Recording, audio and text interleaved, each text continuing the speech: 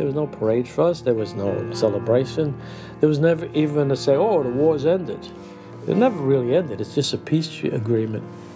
People didn't even know we were back sometimes, or that we were even gone. You come home and you just go right to work. That's why it's called Forgotten War.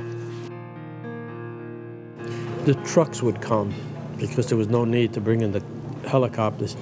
And we would, especially Marines, we carried a poncho on the back of our belt, every one of us. We all knew it.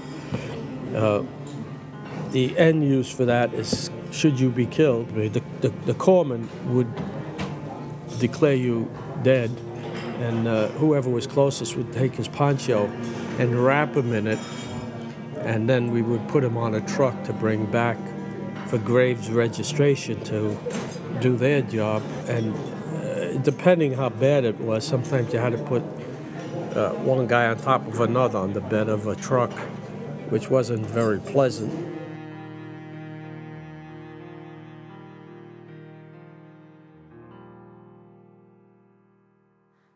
Often I would dream the same dream. It was a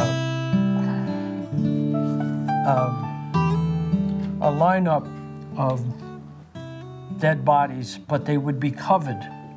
And you couldn't see who they were, but you knew who they were. You couldn't get out of your mind.